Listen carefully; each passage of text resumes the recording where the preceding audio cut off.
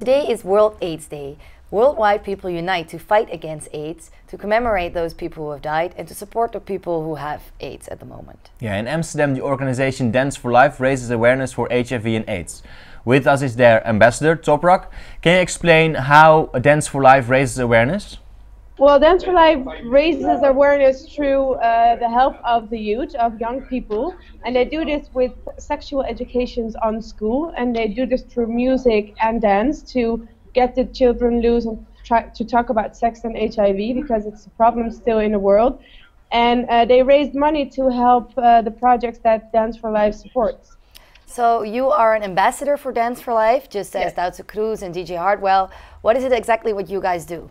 Well, as an ambassador, I try to raise awareness. I use in my presentations, or if I give interviews, I talk about the problems that HIV and AIDS still have in the world. And every ambassador has his own talent. So when I'm on television shows, or I try to talk to kids and get them aware of sexual education and the dangers of HIV and sex, or STDs, I'm sorry.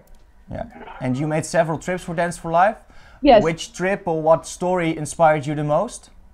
Well, I have been to Uganda with Dance for Life, and the story that was most affected me was a man who was married and was HIV positive and didn't tell his wife that he was HIV positive because he wanted, if he suffered, the rest of the world should suffer too, and that made me cry and it hurt me. So that typical story made me want to raise the awareness more, because this should stop. Men should be honest and women should protect themselves by using a condom or talking about the problems that the world has still with HIV and AIDS. Absolutely. I totally agree with you, Toprak. Thank you so much. And if you want to see more videos about World AIDS Day, check out IntoConnection.com.